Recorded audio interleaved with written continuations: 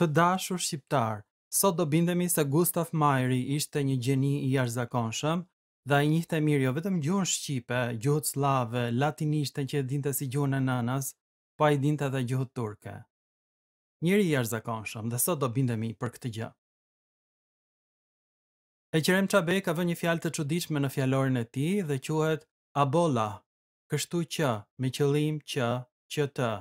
Pra është lidhës në gjuhën shqipe dhe tregon një fjali të nënrenditur qëllimore. Kur është gjetur kjo fjalë abolla? E ka gjetur Camarda nga një autor italian, Giuseppe Basile. Ky përkthim është bërë në Shkodër, pra përkthyesi është Shkodran, dhe ai ka futur një neologjizëm në gjuhën shqipe që nuk është përdorur më përpara. Dhe çka bëra ai? Ka futur një lidhës turke dhe ka shqipëruar atë.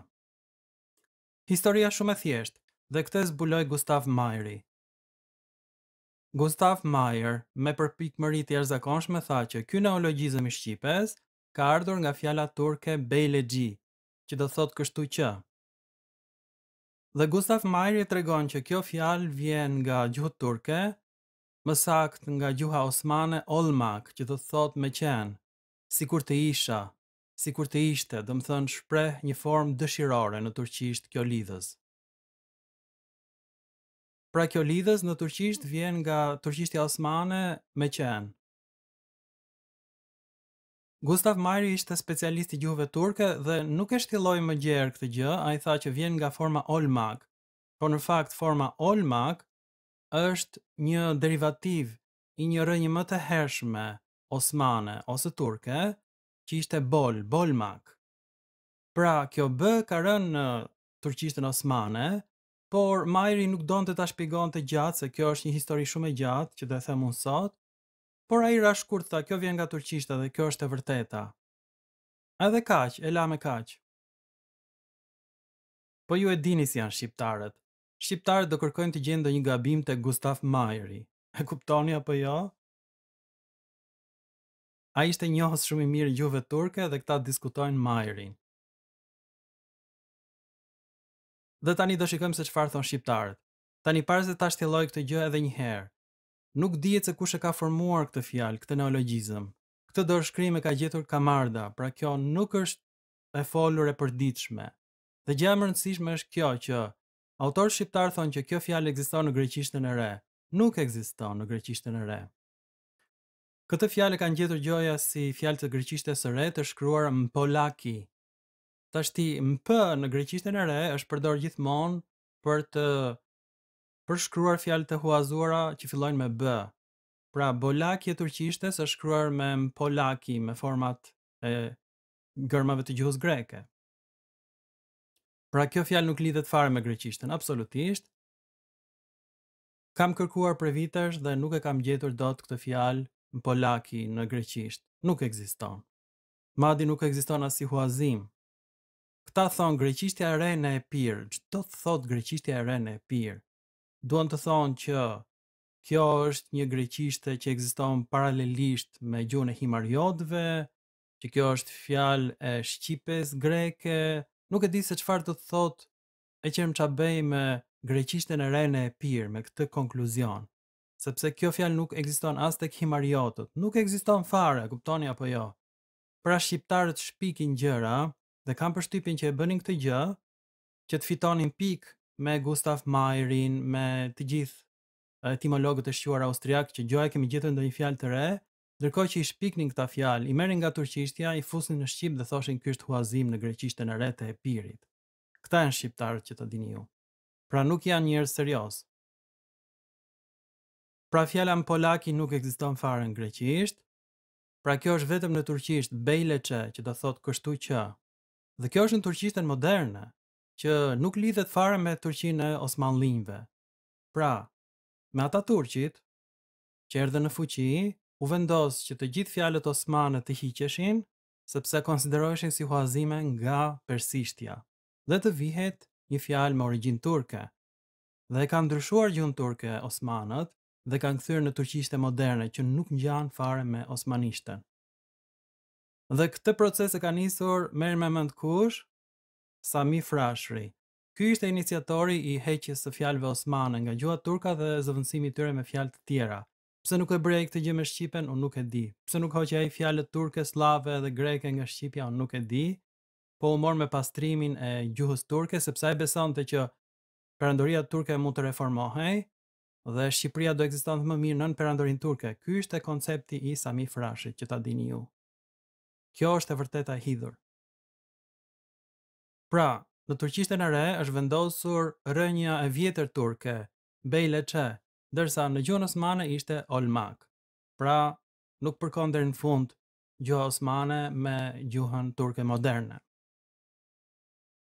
Kjo lidhës bolaki ka hyrë në gjuhën perse, do ta shikojmë ne, e ka dëmtuar këtë gjuhë të bukur indo-europiane, dhe pastaj nga gjuha perse ka hyrë prapë në gjuhën turke. Dhe kjo është gjë shumë e hidhur sepse kjo tregon se si shkatrohen gjuhët e bukura indo-europiane nën influencën e gjuhëve turkmene. Pra, ky është një krim i rëndë që ka ndodhur me gjuhën perse gjatë pushtimit të tyre nga mongolët dhe më vonë nga fiset turke. Pra, bolaki hyn në gjuhën perse dhe atje merr kuptimin por gjithashtu. Jo vetëm, por gjithashtu. Pra ka marrë një kuptim tjetër në gjuhën perse dhe pastaj nga gjuha perse u përhap prapë në gjuhët e tjera turke. Madje ka hyrë dhe në armenisht, balki, në turqishtën e vjetër të Anatolias, belki, në Azerbajxhan, belki, që të thot ndoshta. Ka hyrë prapë në turqishtën otomane, me gjithmend, me siguri. Në turqishtën moderne, belki, që do të thot ndoshta. Në krimean tartar, belki, ndoshta. Pastaj, në arabishten levantine të lindjes, balki, ndoshta. Pastaj në gjuhën zazaki, belki, ndoshta, që është një dialekt iranian në Turqi. Ka hyrë dhe në hindustani, balki, ka hyrë në gjuhën urdu, balki. Pra kjo fjalë turke ka hyrë në gjuhët ku fut besimi i muslimanëve, që ta kuptoni ju. Pra në Hindustan, në gjuhën urdu, në Persi u shkatruan gjuhët indo-europiane dhe filloi ndikimi i gjuhëve turke, dhe e njëjta gjë ndodhi edhe në Shqipëri. Po për fat mirë kjo fjalë në shqip nuk u zhvillua shumë, dhe ka mbetur si abolla me qëllim që, si në turqisht, bejleçe, një lloj, kështu që me qëllim që. Tani Gustav Meyeri nuk e shtjelloi këtë gjë sepse për të ishte e qartë që fjala olmak vjen nga gjuhë turke dhe nuk e tregoi të gjithë diapazonin e gjuhëve turke, dhe po e o them unë tani. Pra, kjo fjalë gjendet në gjuhë turke si rënja bol, që do thotë të bëhem, dhe pastaj mbeti në turqisht si olmak me qen. Pra, në turqisht ka rënë bëja nistore. Por kjo bë është ruajtur në të gjitha gjuhët turkmene. Dhe kemi në gjuhën bullgare, që ta dini ju, bullgarët ishin turq. Kemi pul në gjuhën çuvash, që është një dialekt i bullgarishtes. Pastaj kemi në turqishtën e pellgut të Anatolias, në Azerbajxhan olmak, shiko që ka rënë bëja. Në turqishtën otomane bolmak dhe olmak, edhe me bë edhe pa bë. Në Gaugaz olma, pra bëja këtu ka rënë. Pastaj kemi në gjuhën turkmene të vjetër bolmak, pastaj në një dialekt turkmen vol, bëja u bv. Në një gjuhë tjetër turkmene karakanid kemi bolmak, në korezmian kemi bol, pastaj kemi në gahkataj bolmak, në ujgur bolmak, në uzbek bolmoq. Kemi në gjuhën kipçake bol, pastaj kemi në krimean tartar bolmaq, në kumik bolmaq, në Karagjaj Balkar, bolurga, dhe në Karaim, bolmak. Kemi pasaj në gjuhën bashkire, bulif, kemi në gjuhën tatare, bulu, kemi në Kyrgyz, bolu, kemi në Altaj, bolor, kemi në Kazak, bolu, kemi në Nogaj, boluv, kemi në Karakalpak, boliv. Pra si që shikoni, edhe në Shqip, abolla, edhe në gjuhët kipçake, ka rënë këja fundore. Pra, ai që e ka formuluar këtë fjalë në gjuhën shqipe, ishte një përzierje kipçake dhe shqiptare. Pra, ai nuk ishte as turk i pastër. Ky përkthyesi i këtij autorit të shquar italian, Basile. Kemi në Siberian, bul, në Old Ujgur, bol, kemi në Siberinë e Veriut, buol, kemi në Jakut, buol. Kemi në Siberinë e Jugut, në Tuvan, bolur, dhe kemi në Kakaz, polarga. E njëjtë me gjuhën bullgare, çuvash. Pra, siç e shikoni, në të gjitha këto dialekte, vetëm në gjuhët kipçake, gjan shumë me fjalën shqip. Pra vetëm në gjuhët kipçake, kemi fjalën bola, bolu, e njëjtë me shqipen abolla. Pra, siç e shikoni, kompjuteri është më i fuqishëm se Gustav Meyeri. Gustav Meyeri kishte pak a shumë idenë se nga ka ardhur fjala olmak dhe kuptonte që fjala belki e turqishtes moderne është e lidhur me fjalën olmak të turqishtes së Anadollit. Ky shpjegim është i saktë. Kjo është fjalë me origjinë turke dhe nuk ka rëndësi se si u zhvillua në shqip. Shëndësi ka, kjo fjalë duhet hequr dhe për fat mirë Kolet Topalli nuk e ka futur në fjalorin e ri të gjuhës shqipe, ku ai ka futur atje fjalën UDB dhe KGB, e ka prishur prap. Por gjithsesi nuk e ka futur fjalën turke abolla. Tani do të shikojmë shpjegimet e Qerem Çabejt se janë shumë interesante, spektakolare do të thoja. Pra i thot, fjala abolla, kjo fjalë, pjesa olla, përmban dëshiroren e vetës së tretë njëjës të foljes olmak, me uba, me qen, është e vërtet. Në turqisht ku hyn dhe olaki, që të, pra është lidhës. Pjesa ab thot është herët. Pra ky nuk e kupton që fjala olmak ka ardhur nga një rënjë bol, siç e shpjegova më herët nga gjuhët e tjera turkmene dhe sidomos gjuhët kipçake ngjajnë shumë me variantin e shqipes. Aty k-ja fundore ka rënë e turqishtes. Pra ky nuk është shpjegimi Gustav Meyerit, po ky është shpjegimi Çabejt. E vërteta është se Gustav Meyeri vetëm nuk kuptonte këtë fjalë të çuditshme të shqipes, abolla, pra pjesa e parë A e shqipes. Po çrëndsi ka se si u formua ajo. Atë e ka formuar një njeri që ishte gjysmë shqiptar dhe gjysmë turk. Ai nuk dinte mirë as shqip dhe as turqisht. Pra Gustav Meyeri nuk e vë në dyshim origjinën e fjalës turke dhe si u formua ajo. Ai nuk ka dyshim se si u formua olmak dhe bolmak, sepse kjo është e qartë për të. Ai nuk do të hyjë në këto hollësi se nuk po shpjegon fjalën turke këtu, po fjalën shqipe. Pra atë nuk ka kuptim ab në kuptimin e as të shqipes, dhe jo të olmak nga bolmak e turqishtes. Kjo është e gjitha. Tani e Qerem Çabej këtë nuk e ka kuptuar fare, që fjala olmak vjen nga bolmak, bejleqe, pra e Qerem Çabej nuk di mirë as turqisht, pretendon që di turqisht sepse ka lindur në Turqi, po nuk e di mirë turqishten. Si huazim turk e cilëson fjalën edhe Junku. Camarda mendonte për një burim prej greqishtes, habale. Camarda, shqiptarët. Me njëherë duket shqiptari, ha? Pra si që shikoni, atë që zbulojnë gjuhëtarët e shquar të huaj, që është me 100% sakt, shqiptari futet, e përzien, e bën kos, pastaj e bën qumësht prap, e bën dhall, pastaj nxjerr djath nga dhalli, këtë bën shqiptari. Prodhime blektorale të etimologjisë shqiptare këto janë. Djath, qumësht, dhall, përzierë bashk, e kuptoni? Bariçi e zbërthen fjalën në a, bo, la. Kjo quhet etimologji popullore. Aty a pas mendimit të tij është prefiks ashtu si në arotulla dhe avari, bashk. Bo është refleks i një indo-europiane me u ba, bëhem, jam.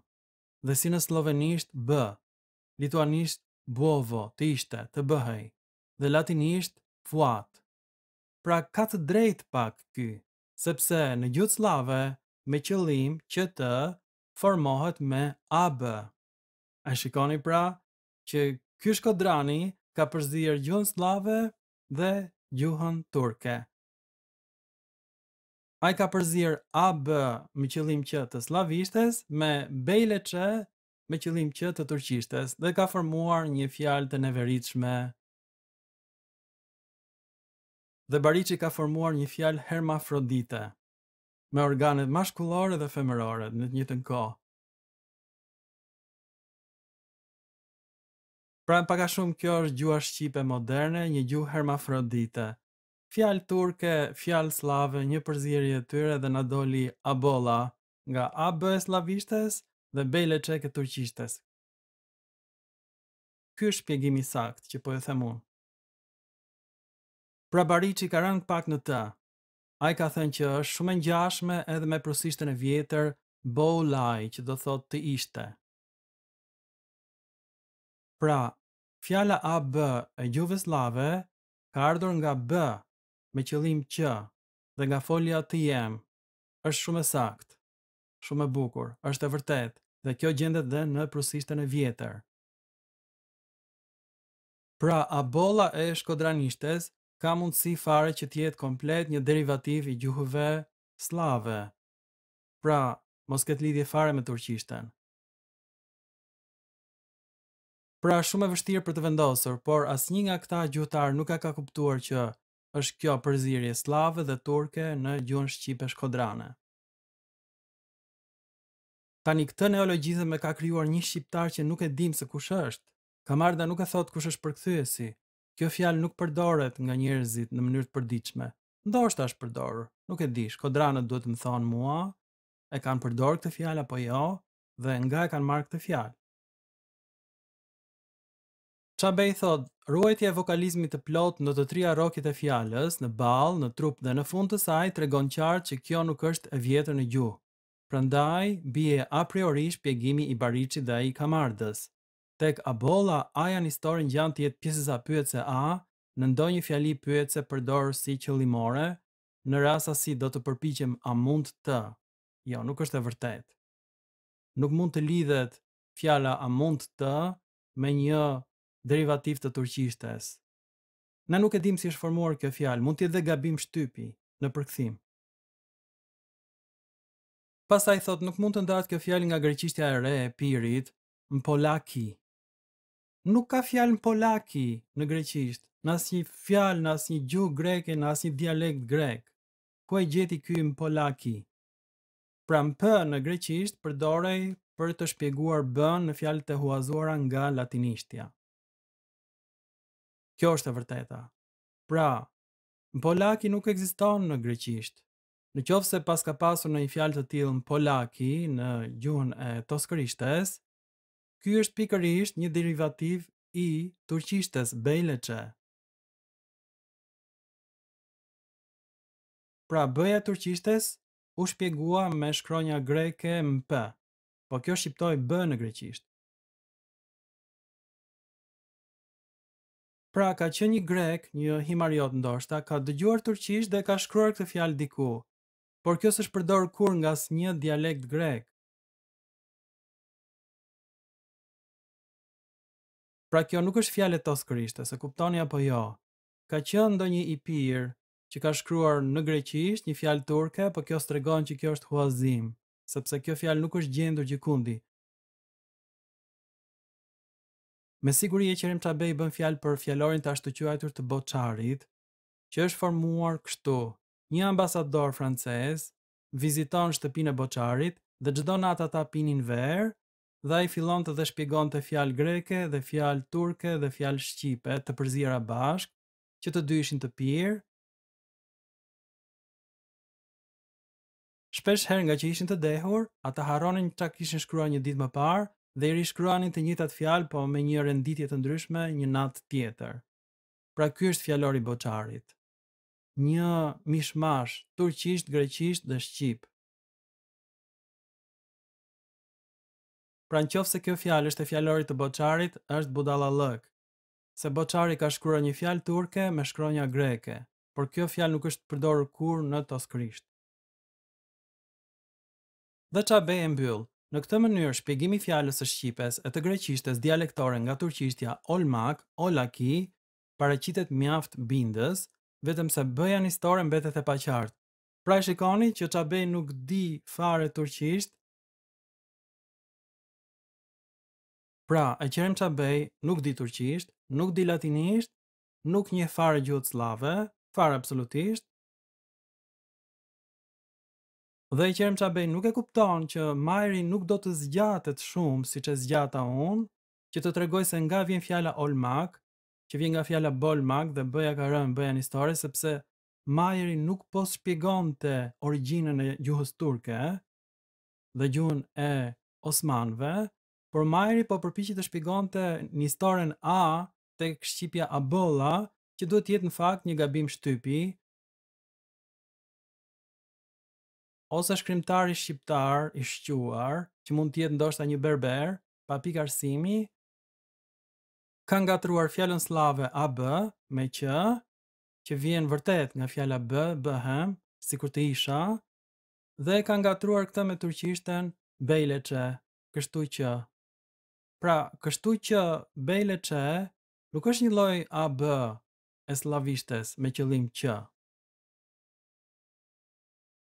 Pra duket që ky Shkodran është influencuar nga gjuhët slave, sepse vetëm në gjuhë slave AB përdoret vetëm në fjali qëllimore, ndërsa në turqisht ka kuptimin ndoshta dhe kështu që, pra është si një fjali rrjedhimore dhe jo qëllimore.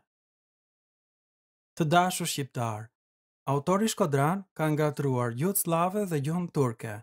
Një lidhës nga gjuhët slave ka përzier me një lidhës nga gjuhët turke. Pra ai ka krijuar një fjalë hermafrodite.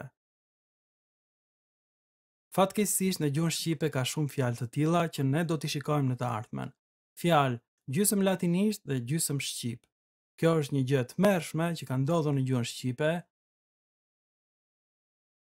por ju do befasoni që krijimi i fjalëve hermafrodite është një gjë e zakonshme në shqipen e vjetër. Të dashur shqiptar, koncepti i perëndis hermafrodite ka lindur në Azinë e Vogël dhe ishte bashkimi i perëndis Hermes, greke, dhe perëndis Afrodita, dhe lindi një perëndi hermafroditi me të dy organet, mashkullore dhe femërore, po ashtu dhe fjalë të tilla të përzira lindën në Azinë e Vogël, gjysmë prygase dhe gjysmë greke, që nuk do i shtjellojmë këtu. Pra ky është një fenomen universal që ka ndodhur në gjuhën shqipe.